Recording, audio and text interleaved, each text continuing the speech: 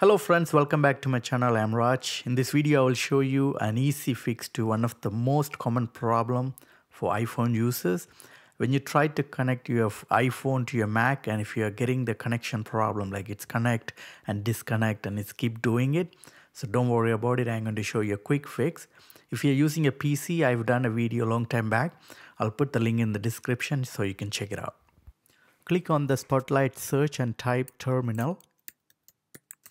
You're going to enter a command into this box. I will put the command in the description as well, so if you want to copy and paste it. And then you're going to type sudo space kill all KILLALL space hyphen stop capital letter STOP and then space hyphen C and then space USB-D. And then you enter. It will ask you for your MacBook password. So type in the password. It won't show, but just type it in and enter and you're done. And then you can close this box.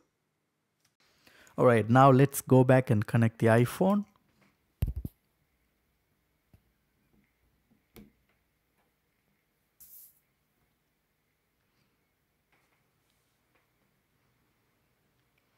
Now you see my phone is connected. The problem is solved. That's all guys. So thank you so much for watching.